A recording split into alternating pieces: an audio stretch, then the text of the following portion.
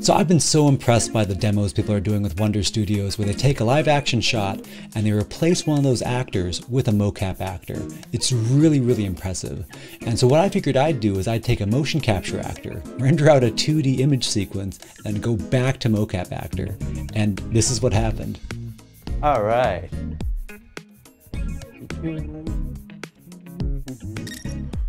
Boom! Bam! Okay, so HBO canceled Westworld, which is, it's fine.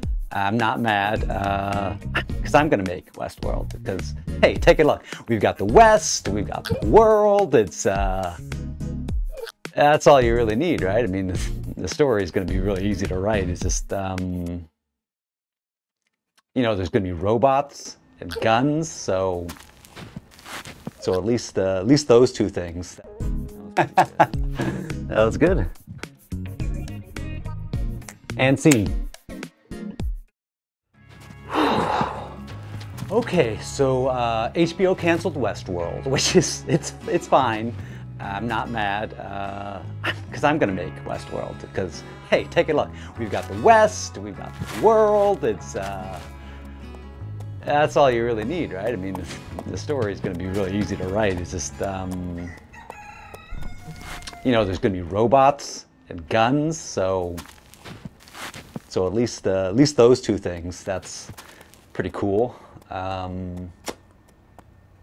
Yeah, you know, we'll work on it. We've got the West and the world. What else do you need? It's fine. Don't worry about it.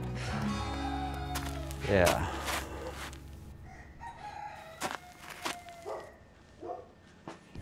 So yeah, thanks for checking it out. I'm really impressed, and thank you so much to Wonder Dynamics for letting me into the beta. I love the software. It is incredibly easy to use and so powerful. If you want to know more about my motion capture system, it's Mega Mocap VR. It's free on GitHub, and I hope you check both out. Yep, take care everyone. Have a good night.